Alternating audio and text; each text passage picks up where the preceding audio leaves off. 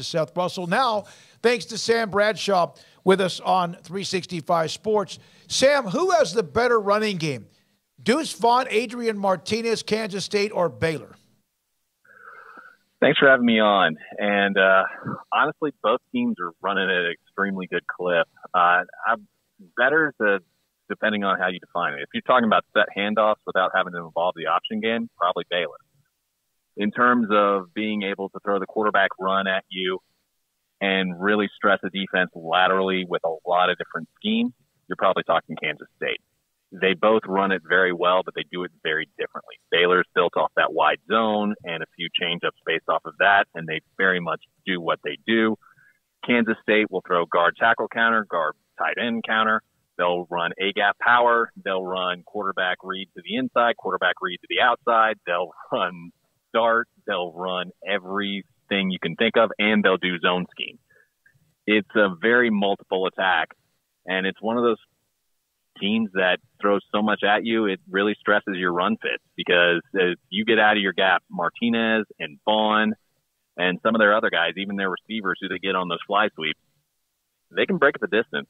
They got a whole lot of guys that can break the distance. I think they're top 5 in the country in terms of percentage of plays that go for like 40 plus, 50 plus. I forget the exact statistics, but anytime you're in that company, you better watch out.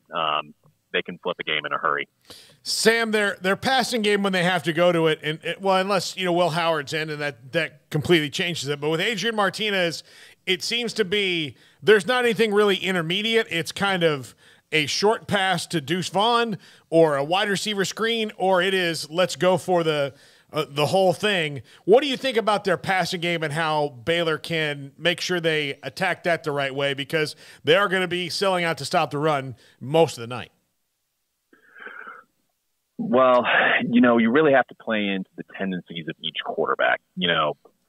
In my opinion, I think Howard's probably a better deep ball thrower than Martinez, but he's also not quite as sudden of a runner. So little things you see on film, whether this guy likes to roll a certain way or this guy can be impacted more by certain types of pressure, that's definitely going to play in. But as far as their scheme-wise, their passing attack is outstanding. I mean, I know that Kansas State and where Kleiman was before North Dakota State get a reputation for ground and pound, and they certainly can run the ball. But that's a very developed pro-style passing game that's extremely diverse. I mean, they went into Norman in 2020, and they used their empty set to absolutely shred the Sooners and knock them off. This is a team that's known for running the ball, but they can do spread scheme with some of the best of them. Sam, what jumped out off the page at you or jumped off the screen for you when looking back at that Oklahoma contest? Several things. Pass defense, for the most part, was good. Other than a play where both the corner and the star went with a wheel route and nobody went with the outside receiver going deep, you really didn't give up much in the way of passing game, at least not deep. I mean, your run defense struggled because when you count the times that the receivers were in the backfield taking the handoff as if they were a running back, you didn't really stop the run all that effectively. And I know they had the flu, and they were trying to do it with limited bodies, which is a bad combination against a good running team like Oklahoma. But they're going to have to do better than that getting off blocks against Kansas State, because they'll probably have more guys in the box because Kansas State will probably have more blockers than they're used to. But this is a team that for most of the year has tried to fight shorthanded against the run. And so they may not completely load up against the run. I mean, they'll definitely be trying to take it away, but in terms of resources, they may very well say, we don't think you can block us all game, and we don't want to give you those big plays you thrive on. You said that they played pretty well against the pass. Does that mean this team is growing up? Is that where the turnovers are coming from? I think to a certain extent, because on a couple of those interceptions, you had really good coverage. Another one, you had a batted pass at the line do some of your work for you. But, they're getting better. I mean, teams improve as the year goes on, and it's not just Baylor. I mean, you look at Oklahoma's defense, they're still not a quote-unquote good unit, but Oklahoma, you look at that tape against TCU, they gave up like half the field 4 or 5 times off of mental blunders they're not making now. Now, don't get me wrong, they're still making mistakes, but the rate at which they're doing it is going down. So, I mean, you're going to see teams improve as the year goes on, and Baylor's secondary has definitely seen that. You look at where they were against BYU, against West Virginia, and some of those other early games, and Oklahoma State, you know, and the struggles they had with Braden Johnson, and you look what they've been able to do since then. It's definitely been several steps forward. Gosh, man, that West Virginia game, man, that just does not. Yeah. It's one of those, you look back at it later on, it would almost be like TCU last year, except they had a chance to kind of get back from that because they were playing so well most of the year. But, yeah, that was – God, if they Baylor still got a chance to get back from it. Yeah, they do. Still got a chance. How dangerous, how hard would it be for defensive coordinators to game plan for a healthy Baylor running backfield that we have not seen at all this year? Obviously, Sam, terrific performance from Squirrel Williams. Reese gets a much-needed break after 2 career days and tons of carries. And, man, Quaylon Jones just seems to be getting better and better.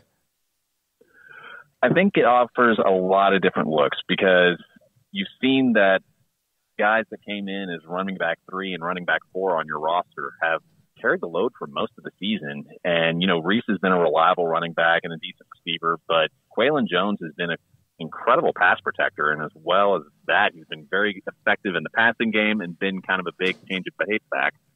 And we all seen what Squirrel's been able to do as a receiver and as a runner. But apparently Tate McWilliams was the guy that everybody thought would be best in the passing game. And he's probably their best combination of quickness, size, and speed of the group. You know, so it would definitely change some of the subtle ways in terms of how they game plan for you. And, you know, you're just glad as a Baylor partisan, you're glad that they've never had a situation where they really only had one guy to rely on, because that's where you get dangerous. Sam, what would this offense be like if everyone was healthy at once, which has not happened through 9 games this year? It'd be pretty good. You know, over the last few games, they've been averaging over 40 yards a drive, scoring on almost half of their possessions, doing well in the red zone. They've been producing at a very high clip, and you can really say that for most of the year outside of the first half at BYU, where they really stopped themselves with a lot of uncharacteristic mistakes, like a 7-man protection letting a nose tackle through, or a quarterback rolling the wrong way, things that are fully within your control. You know, ever since then, they've been producing at a very high clip, and I don't foresee it stopping. They have a couple really good defenses to end the year. Kansas State's one of them. And it's probably going to be slower than it's been over the last month, but they're still going to produce. I'd be very surprised if anybody can really shut them down that's on their schedule currently. You know, I brought this up to Seth Russell that Baylor actually used to go for it on 4th down more often when Briles was the head coach in 15 and before that. Would you have the cojones to be able to do what they did on 4th and 1 from their own 29 and a half? I don't know if I would. But at the same time, they're in practice. They know what they see on film, and they know that they trust their offensive line. And it also helps that you're facing an Oklahoma team that was not exactly stellar against the run most of the year. That also probably played into the calculus a little bit. Somehow I don't think they'd be doing that if it was Georgia. So, Sam, what does this boil down to you when you look at just directly like this is what this all kind of hinges on? Is it complementary football? Is it a particular matchup? What's kind of the tipping point in your eyes? Well, this one's going to be interesting because you've got to be able to stop their running game. You've got to be able to keep Martinez in the pocket. You got to be able to get pressure, but you also got to make sure that you're not just giving zone coverage where they dump it off to Deuce Vaughn 10 times for 150 yards. You know, last year they played with a lot of dime coverage where they'd take Dylan Doyle off the field, leave Terrell Bernard in, and replace Doyle with Lorando Johnson as a second star. And that allowed them to play man coverage across the board. And then their front 4 were able to do a lot of damage in terms of limiting the run, getting some pressure. But you were also dealing with a Skylar Thompson who had been a little hobbled that year and wasn't nearly the dual threat that Martinez is. And you were dealing with a Baylor back end where you had JT Woods and Jerry McVay to clean things up. And while the guys on the back end have been playing better recently, I don't know if they're up for that same task. And I also don't know if that strategy would be as sound against Martinez and Howard, fully healthy, fully mobile, fully able to break you down in the open field. You know, it'll be interesting to see what they come out with in terms of strategy. But I think Baylor has the pieces to do this effectively. It's really going to come down to how well does that defensive line play. If the defensive line can play shorthanded against the run, whatever formation that happens to be, and give you extra bodies in coverage, you can do a lot to limit what Kansas State's doing schematically. I think they'll have to mix in some man coverage and get some matchup wins one-on-one there. I think if you sit back there and just sit in zone, they're going to be able to give him time. He's going to be able to buy some time, and they're going to scheme guys open, like Cade Warner against Texas. Texas sat in cover 2 in the second half, and they showed a smash route to each side of the field where it's a corner, and then the outside receivers running a hitch. Warner pauses on the hitch for just like a split second, then breaks to the middle of the field, nobody home, splits the zone perfectly. That's the kind of thing they're going to do to you if you just sit in zone all game, so you're definitely going to have to mix it up. I'm telling you, I thought, Warner has really been impressive. And they have Knowles, who Texas shut him down in the return game last week. I mean, shut him down. He can break one. He had a 75-yard run against Baylor 2 years ago or 3 years ago. Brooks has a punt return. Somebody else has a punt return. How critical is Isaac Power for some rocket launcher punts, and also Noah Rauschenberg with his streak right now of 16 consecutive touchbacks? Rauschenberg's ability to take the kick return game out of the equation is something that Baylor needs to lean on heavily, and probably they beat Oklahoma State if they do that then. That is such a weapon where you take Knowles out of it completely. And then Isaac Power against Brooks is the matchup that's a little tougher because it's easier to be more consistent with a good long kickoff guy than it is a punt guy, because you're not dealing with a rush. You're not dealing with different spots on the field. You're not dealing with the play clock winding down for them to snap it to you. You're not dealing with those variables. But that's absolutely critical. K-State is an absolutely phenomenal return team. And those receivers, Knowles, Brooks, and then Warner, they've been playing for a few years, and they've been very good. And Warner's really impressing me skill-wise, because his time speed out of high school, whether it was the 40, whether it was the 100-meter, was not anything that would scare you as a receiver. But the guy is just beating people just skill-wise, and it's impressive.